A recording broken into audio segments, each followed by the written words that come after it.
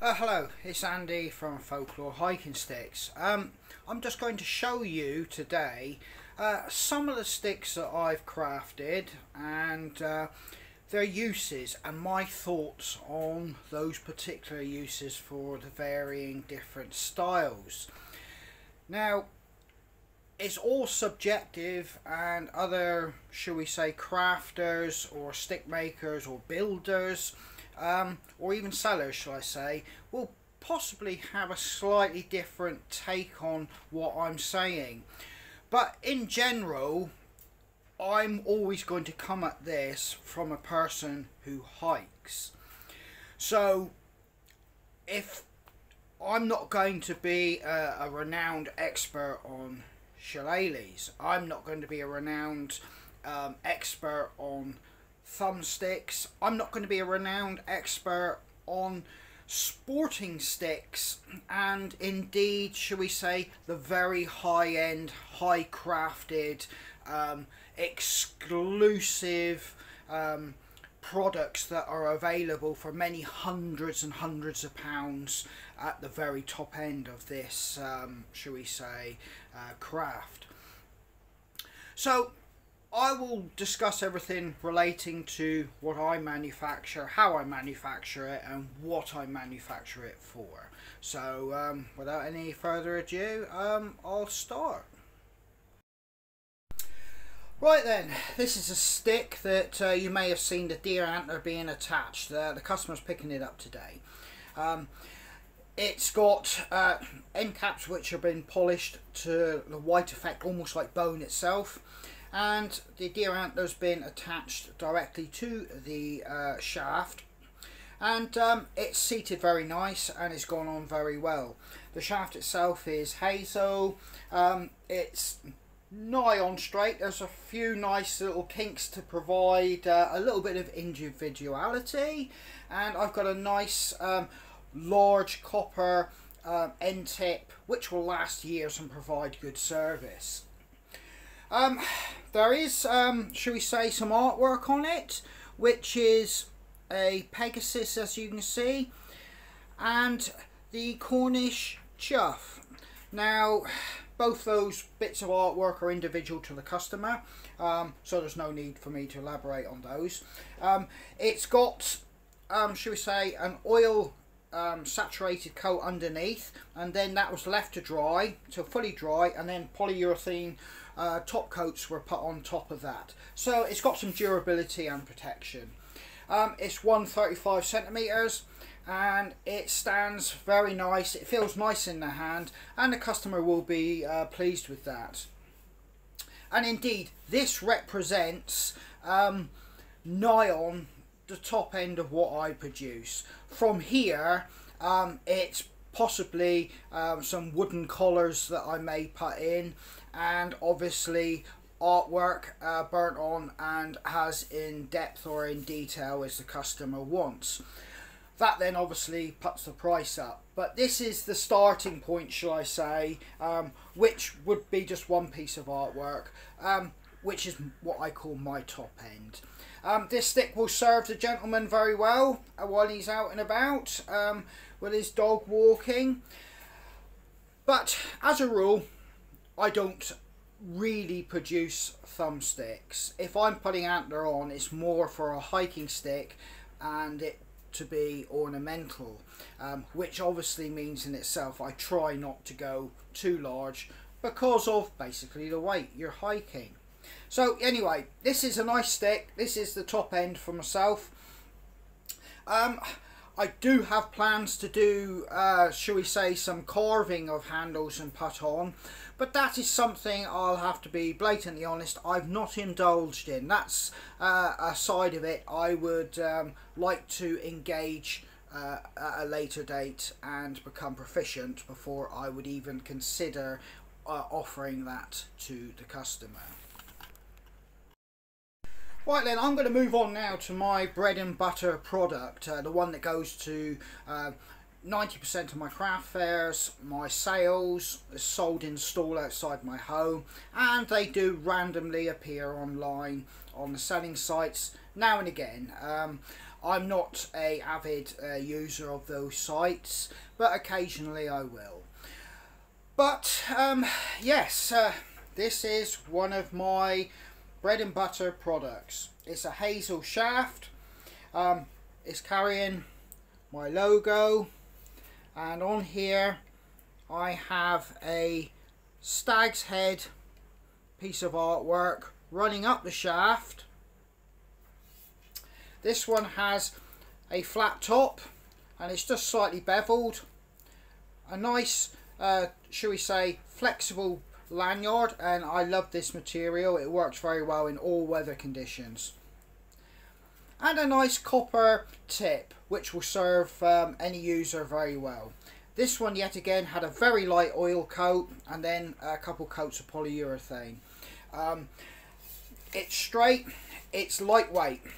Now, as I've said, I'm a hiker, so most of these are made to be lightweight in the hand, so when you're going along, you know, and you're not using it, it's not a hindrance. Anything too heavy, I mean, if you've got a heavy shillelagh and you're, shall we say, 7-8 miles into a hike, the likelihood is, you know, you're going to be, even if you don't throw it in the hedge, to make things a lot lighter and a lot more easier going, you're certainly considering it. But yeah, this is definitely a hiking stick. It would do well, it would give good support, and it does everything you need to do on a hike. And it's a nice little companion for you when you're out on your hike. But this is my bread and butter, shall we say, hiking sticks of this particular vein. Right then, something slightly different, and I do produce a few of these, and they do sell very well. That is basically because not everybody wants a dead straight stick. I mean, that might sound slightly off, or shall I, off a centre for a lot of people in the proverbial sense. But yes, as you can see, this one's got a few kinks and curves in the side profile, which is if you're looking at it from the side angle. From the straight angle, or should we say the working angle, where your hand would be holding it and you would be going along, it is straight. I do try to provide that kind of straightness, but the quirkiness of a few curves on the side angle seems to provide people that individuality and that kind of rural, backwater look and feel that a lot of people crave. So yes, this one yet again is manufactured in the same process. I've got a copper tip, it's been oiled, and on top of that it's got a couple polyurethane coats. This one is obviously carrying my logo of Folklore, and this one here, it's got a burnt on fox head. This one has got a peaked handle. A peaked handle is very ergonomic for your thumb, as you can see when you're going over and you're holding it in this particular fashion. The only thing is that if you're like, you know, what I call the old boys that used to just tootle down the lane, you know, a couple of them stand at a gateway and they're talk shop for hours and hours, and they put their hand on it like this and rest on top on the ground. A peaked handle can sort of like, with that pointy bit there, not really suit that kind of stick. A peaked handle is a great stick for if you're on the move and you want to vary your hand position rather than it being down here. You do have the option to get up here and hold it like that very comfortably. But yeah, this is another style of stick, slightly off of centre, shall I say, with a few curves. People do like that. This one's in ash, incidentally, and it provides that nice, I call it like a leopard print when it's sanded to this sort of effect. But it's a nice stick, and a customer will enjoy this one, no doubt. Right then, just to provide a little bit of difference, I do provide a heavier gauge stick. There's only so far I go with that, because then, like as I've explained, if it becomes too heavy, it's not really a viable hiking stick. It's okay to walk around the park or down a lane to walk a dog, but you start putting a bit of miles on the walk or hike, or you're trying to push yourself a bit more, a stick can become, shall we say, dead weight, literally. Because let's face it, if you're mobile, the hiking stick is only really an aid for you when you're off-road, or shall we say in slippery conditions, or you're just looking for that little bit of support. It's only an aid. So if you're on good hard road conditions or track or path conditions, you might not be using that stick in its capacity of it touching the ground. You may have it in your hand and you may be trying to make good progress and speed while you can. So basically this one here is one of my heavier gauge shall we say sticks. Now this is about as heavy as I go. It's, and I'll just measure it to confirm. Yeah, it's about 1.5 inches at the thickest point. And I would never go any heavier than that. And it does taper away quite drastically down towards the tip. And yet again, a copper tip. And it tapers down, as you can see, quite nicely into that. And it's showing the wood grain. There's a nice bit of bark left in that crevice there. And that looks really nice, effective. Yet again, my logo, and this one, if you can see, has a hair running up the shaft.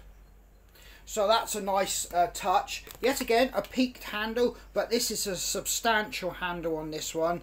I mean, my thumb, if you can see my hand there, is gripping it. That is a nice big piece of wood. And as you can see, that is substantial. Now this would be ideal for walking the dog, just going down a little footpath.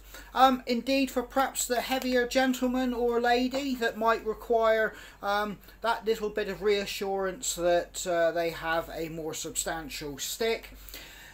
This sort of thing would also be great for like an agricultural worker, shall we say, you know, or somebody just going out around the fields and in the woods that need to be able to just like bash some brambles, stinging nettles out the way, bit of undergrowth. It's a more substantial stick, and it provides everything like I've described in that format.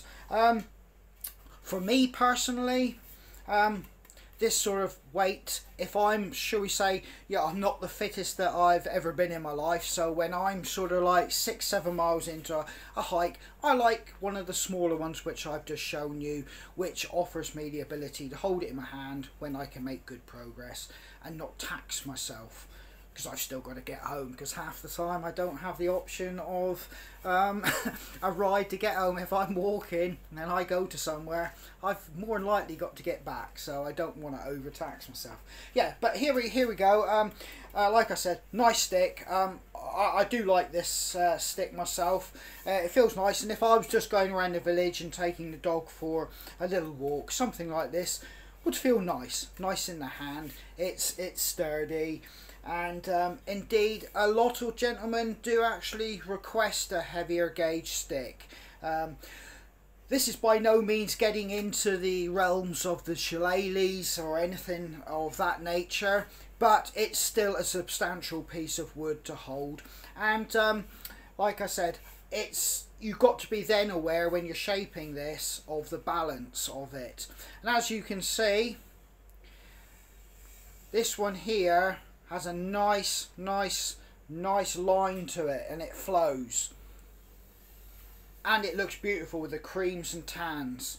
So this feels nice, it feels well balanced, and I deliberately took bits of wood off which I felt, you know, didn't feel right in the hand, and down through the shaft, just to make it marry and, shall we say, flow better and give better weight distribution. So yeah, a nice stick, this one. Right then, I'm moving on now to what we call our natural collection. That is, it has, as you can see, 90% of its bark left on. It's not overly sanded. It provides the actual texture and feel of the actual wood and bark. It's been shaped. It's carrying my logo. Because I do burnt on art, I had to remove a substantial part of the bark on this, but it looks in keeping with the actual stick. I mean, it still has that, shall we say, very rural look and feel. Copper tip again. This is like brought tapered down very nicely, but yes. This is very lightly oiled, not heavily oiled, because obviously you've got the bark, and the bark doesn't really absorb the oil like pure wood does. So you're not gaining nothing by saturating it, thinking it's going to make its way into the wood. Only a small portion does. So yeah, it's cleaned off and then given a couple coats of polyurethane. So this still has a very, very natural raw feel. And as I would describe it, it's got that feel of, shall we say, the forest and the woodland. It is literally, shall we say, not a raw product, but it's just got that feel that you're holding something from the woods or forest, if that makes any kind of sense. But yeah, this is our natural, one of our what we call natural collection, and this one here has a rounded crown or head, shall I say. That does provide good thumb support as well, and you could actually stand there with your hands and it wouldn't push into your palm. So that offers kind of the best of both worlds. But on saying that, obviously each crown or head has its own purpose or use. So yeah, that's a nice little stick there. Yet again, I've got another one of our natural collection here, and this one here, if you can see, it's got a burnt on hair.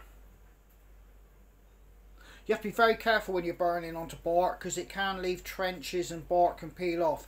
That's quite a difficult burn on, that is. Yet again, this is a straight stick. I've straightened this. It's got a copper tip. This one comes down from quite a fat thickness down quite heavily and quite quickly, but that's in an effort to leave a lot of the meat on the stick in itself.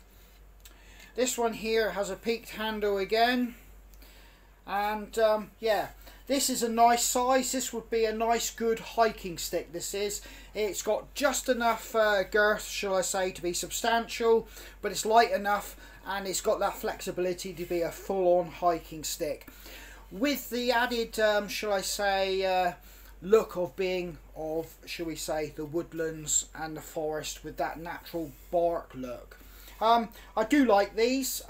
They do sell, but it's usually, shall I say, to the clientele who are purposely looking for something like this.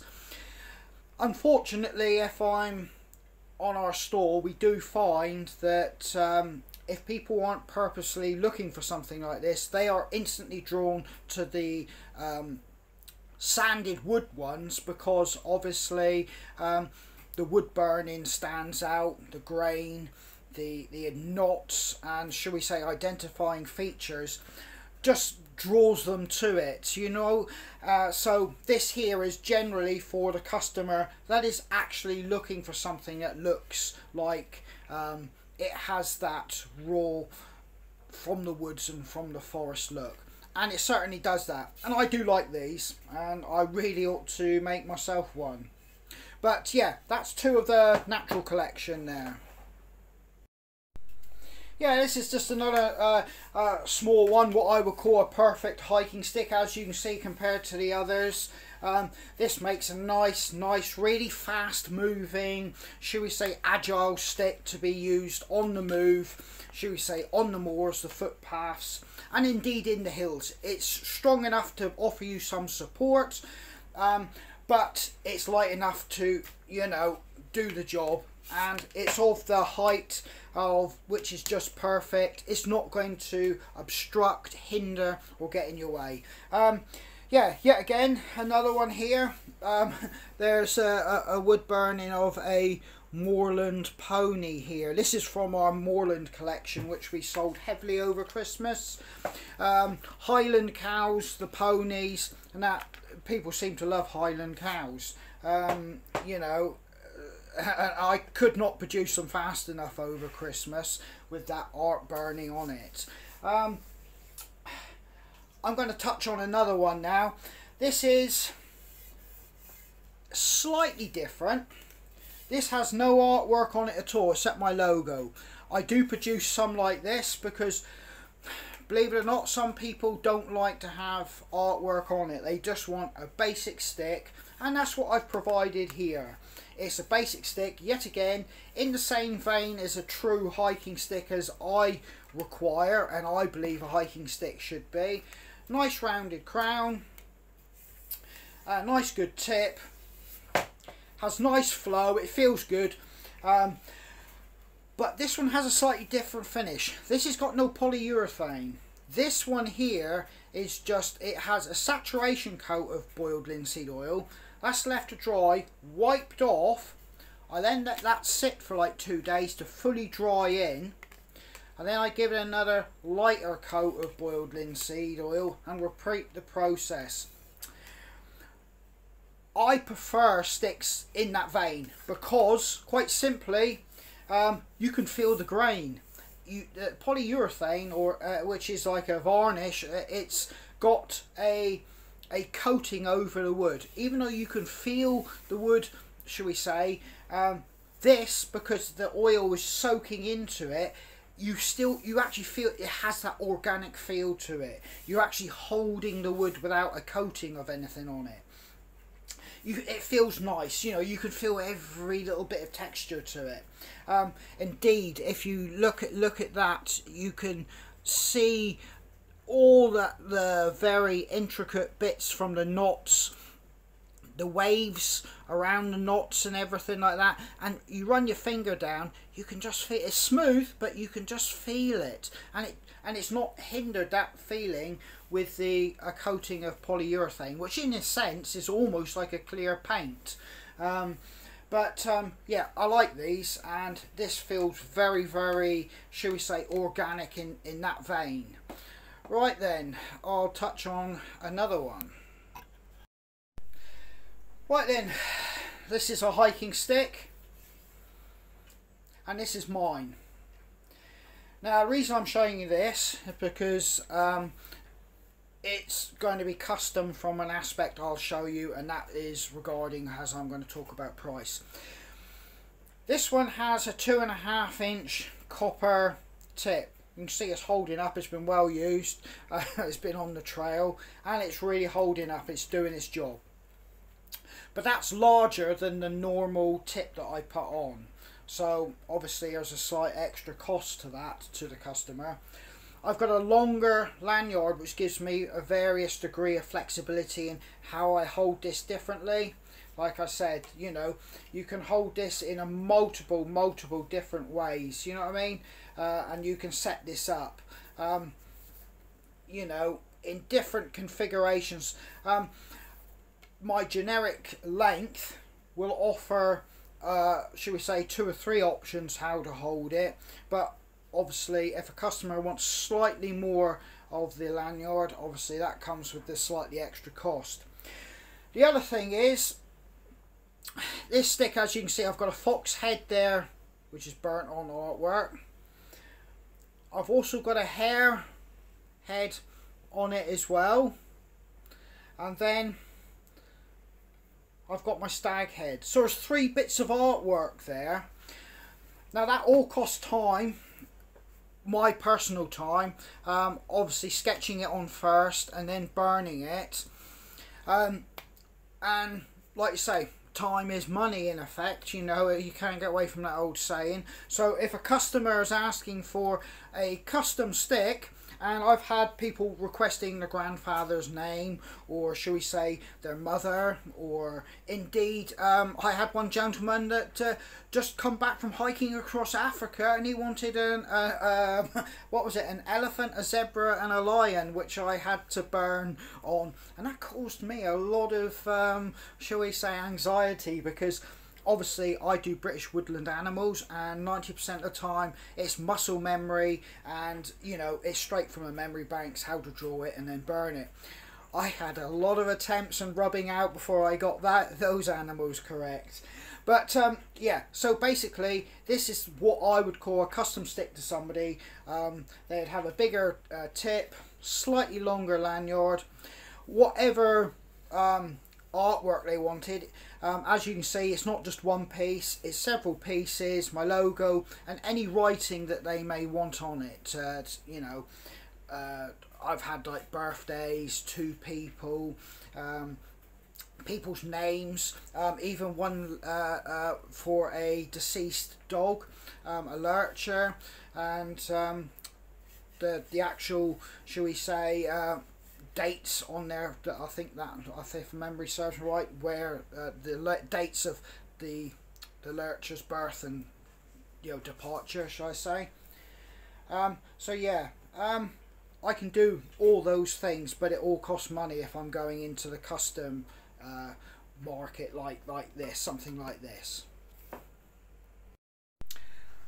Yeah, right, I'm going to touch on a subject which is a bit difficult to talk about, but it's got to be done because I make hiking sticks, and I will touch on why this is a subject that I need to discuss here, which you may not hear a lot of other stick makers talk about, but I do have to.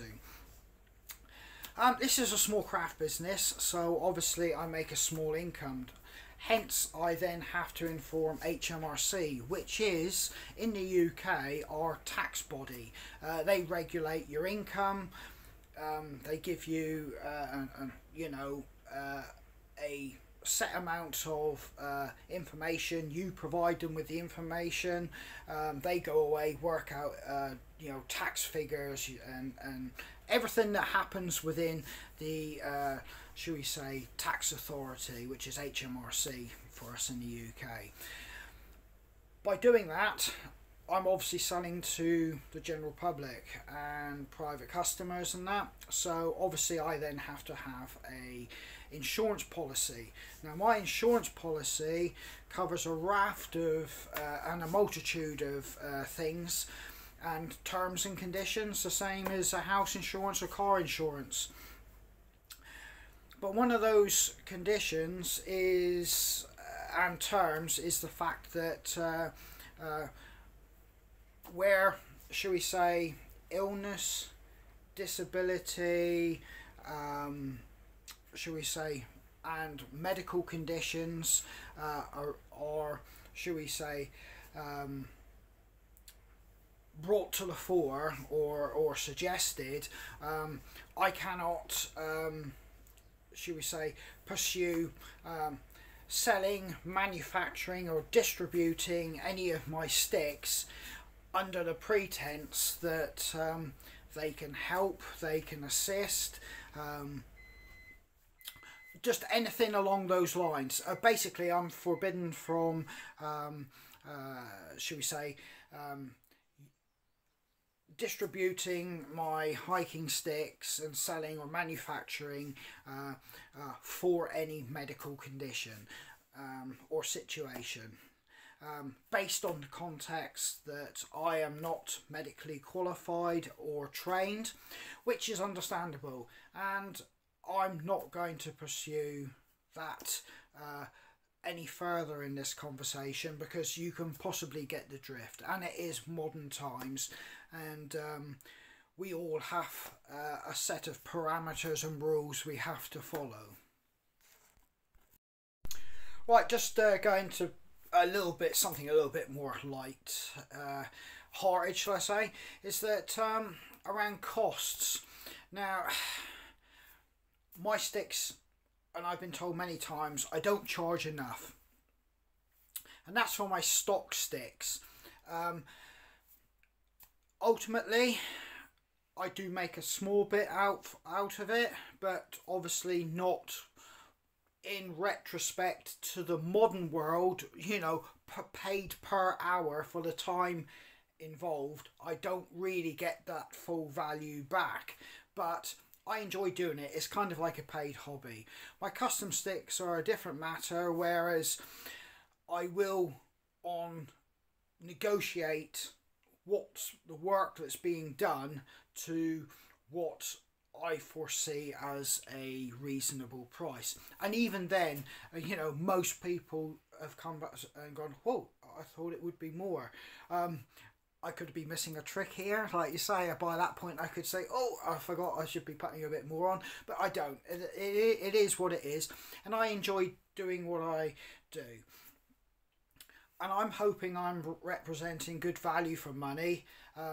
That stick will be with them for a long time, going for their walks. In effect, it will become part of them, a companion. And without getting silly, it's an inanimate object, but after a while, going for a hike or a walk, you will instantly just grab that stick. It'll just become second nature, and it becomes your walking companion.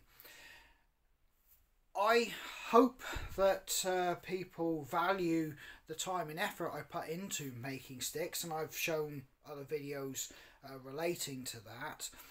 But I've just quickly shown you a few of the different styles and different types of sticks that I produce there. It's not a huge raft, but it's enough for you to get an idea of what I'm doing here. And I hope people appreciate what I do, because ultimately, as a crafter, I'm not really making enough out of this to be, how can I put it this way, sitting back and reaping the financial rewards from it.